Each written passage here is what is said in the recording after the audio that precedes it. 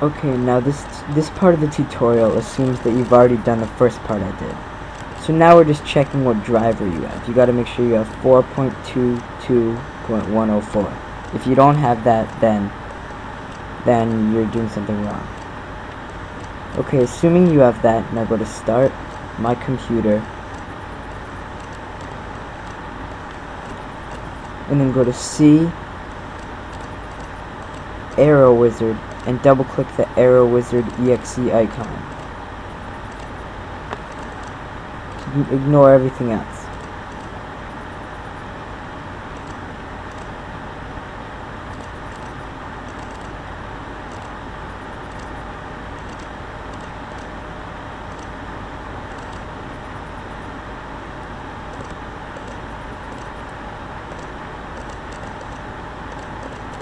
Okay, now Airo Wizard's loaded.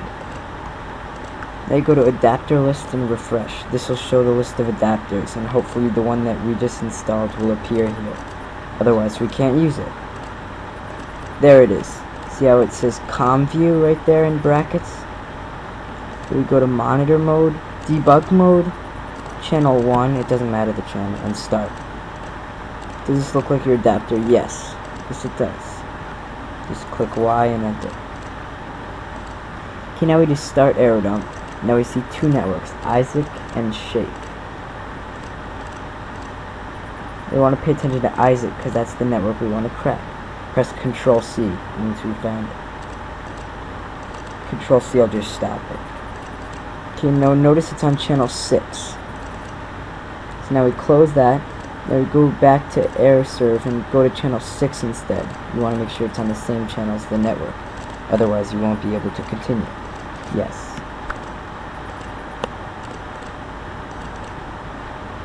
Okay, now we also note the BSS ID and the ESS ID. Access point name, we type in the ESS ID, Isaac. Capital ISAAC. Channel 6, once again. And the access point max 00:1:4:6C:44:76:45. That appears under the BSS ID. And remember your dump file name, which is Isaac, and do not write IVS only. Now close out the other one, and now here's your error dump. Now go to authentication, now advanced, and apply, and authenticate. Now it should say association successful. This means you can continue. Then click fragmentation. It should wait for a data packet. This can sometimes take a while. Always press Y. It always works. So I'm going to press Y, enter. Now this is an example of a time it tries, where it keeps retrying to get the XOR stream, which is what we need. Usually it'll just do it instantly. I just showed this example to show you that it will eventually get it. So we just wait and wait and wait. And now finally it got it. Saving key stream and fragment blah blah blah dot XOR. That's good. We want to note the number 020205 blah blah blah. Now we click the next one and click fragment on that under the create packet tab. Double click that. Now we want to name our art packet, so I'll just name it Isaac. Okay. Now I can close that and close that. Now I click inject. Now look at the Isaac packet I just made. Double click on it. It'll ask me. Always press Y. You never press N. So always press Y. Enter. Now we've just begun injecting. You should notice very soon that the number of data packets in AeroDump, this thing over here, will start rising very quickly. So we want to just go back and just reset it to make sure it doesn't freeze. Sometimes it freezes.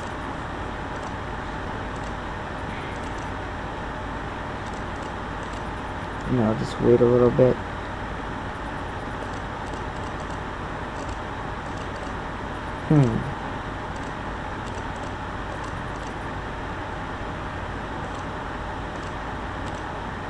soon it should start injecting. It should have started injecting already. Oh, there it goes. I noticed the data packets rise really quickly.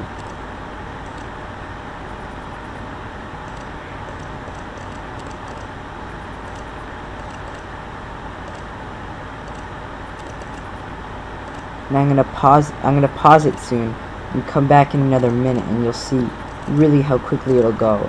It'll get about 5,000 packets a minute. So it'll take around like 10 or 11 minutes initially to capture these, which is actually pretty fast.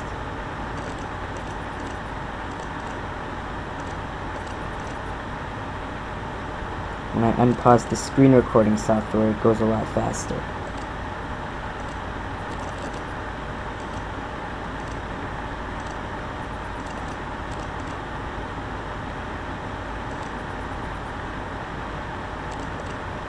Here I pause it.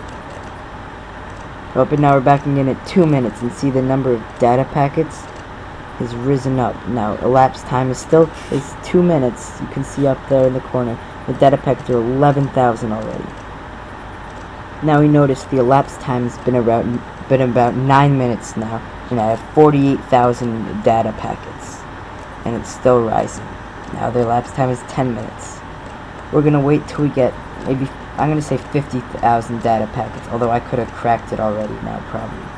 The chance, when you have 40,000 packets, there's about a 80% chance, 75% chance that it'll crack it.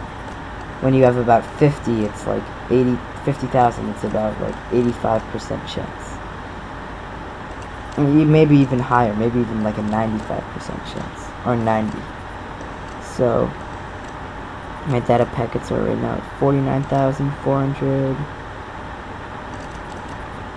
500, and you see the elapsed time is 10 minutes, so in fact it will take a little longer, maybe 11 minutes at most, which is pretty fast to crack a network, considering if you do this really speedily, you can probably do the whole thing in about 12 minutes. 49,900. And then once you get the desired amount, you just press Control-C, and then this will come up, and the data packets stop. Once you've done that, you can just close out of everything, close, except Airo Wizard. Leave Airo Wizard open, close. And now go to WEP crack/recovery, and browse for the file.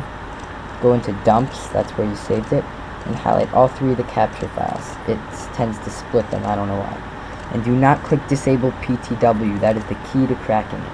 And click start, and it should find it almost instantly. Oh, there it goes, it already found it. Key found. FFFFFFFFF. Decrypted correctly 100%. Now I'm going to show you what it would do if you disabled PTW. I'm going to start it. And here it goes. Keeps trying to brute force keys, and it could take a really long time on this. So yeah, remember, now here it is with PTW again, and whoop, it's already found it.